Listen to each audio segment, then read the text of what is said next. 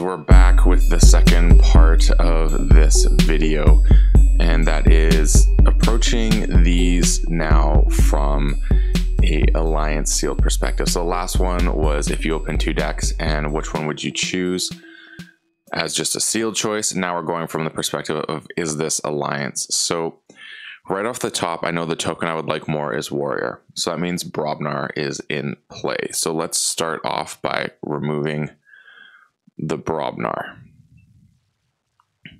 So here we are. First deck, we're taking the Brobnar because this has some good readying, some good direct damage.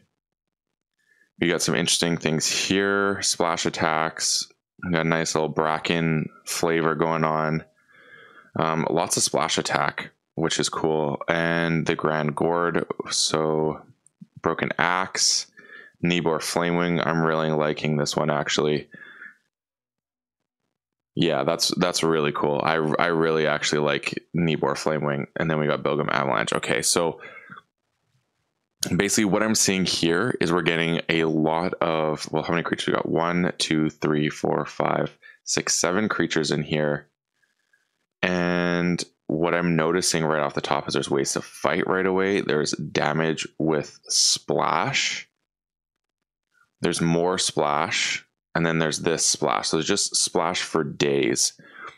So I'm kind of liking that. And then what I'm instantly going to make me want to grab on this side, I think this was an obvious way things are going, is actually the Unfathomable. Just for the disruption that it has. It has make tokens, has some good Ember control.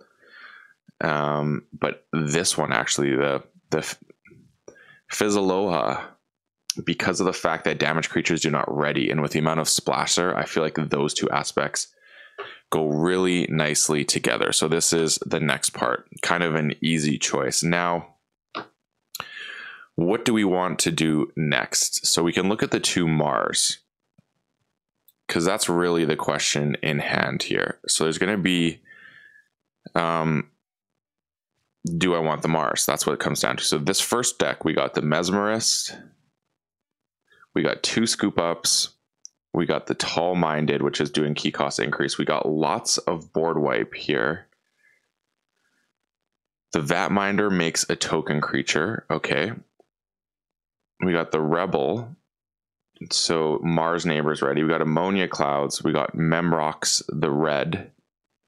So it's a gain 1 for each card in your archives, and there's ways to put a bunch of stuff in your archives. And we got Total Roll, so Total Recall, which I think is a really nice combo with token making, as well as the fact that it creates a really nice aspect of getting your token cards. So your opponent's card cannot leave your archives. Okay. Yeah. So I'm actually really liking this. The Triple Kaboom is excessive. So, okay, so there's that one. Part 1, but the Total Recall is really speaking to me. Now, if we go this side, we do have a lot of creatures. The cool drop ups, we still have the Kaboom. We have a token generator. Still have 2 Scoop Ups. We have the Harvester, and then we have the Mesmerist. So in comparison, you basically are just saying, okay, so you can make tokens right away. I mean, you're putting a lot of bodies on the board. So if that's important, there's that. You know what? I still am going towards this one. I think because of what I'm going to want to do in the house I'm going to want to be in, I think the way this brings in the non-creature cards is actually what gets me more excited. So that would be the Mars in contention. Do I even entertain Star Alliance?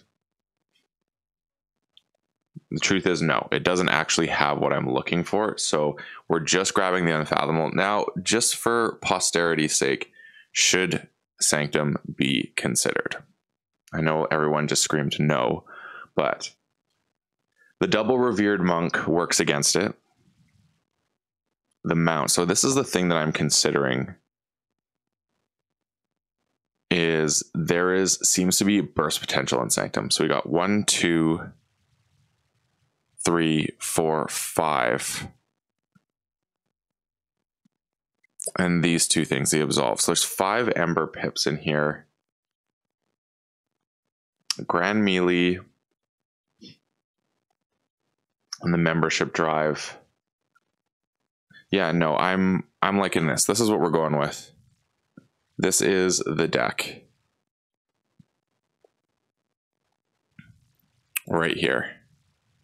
Token creatures that we can make. There is 1, 2, 3, 4, 5, 6.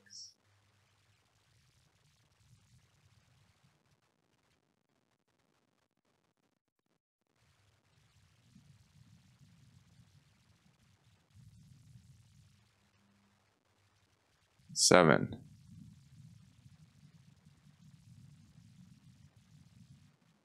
So we got 7 cards that can make tokens.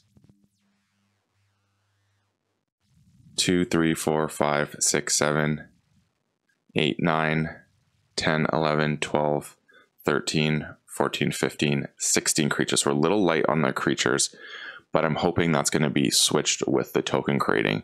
But on the same side, the Mars is providing a lot of ways to deal with the board, so it's not a huge problem.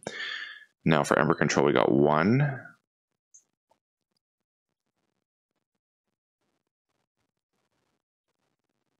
2, or technically 3 if we count each capture pip, 4, 5, 6, 7,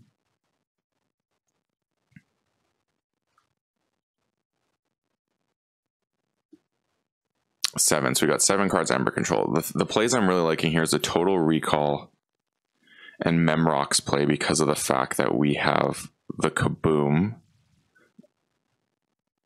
which allows me to put the Mars I do have, and then the Scoop Ups. So between those two, I think it's really going to be some great bursts, and then we just got the stuff to get the board going in Brobnar and basically disrupt like crazy because of all the hand stuff. And then on top of that, we then have Fizzaloha, who is going to pretty much make it so that your opponent's cards don't ready for the most part with all the splash. So I'm kind of liking the way this comes together. So this would be the Alliance deck.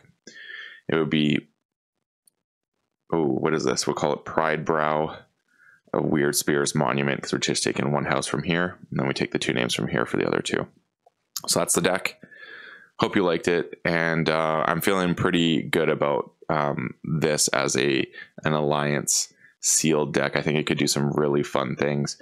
And as general first 2 WoW decks, I'm pretty stoked. Thanks again, Sydney. I think this is a pretty fun one to start off my journey into the world of Winds of Exchange. So thanks everyone for tuning in. I'd love to know if you would have gone differently for your Alliance sealed, because I think this is pretty interesting and a lot of fun. So I'm excited to do more Alliance sealed videos. Maybe a next one I do will be a Mass Mutations one, so we can see how that looks. So thanks everyone for tuning in, and as always, may your Ember never be stolen and your keys forged promptly. Folks, have a good one.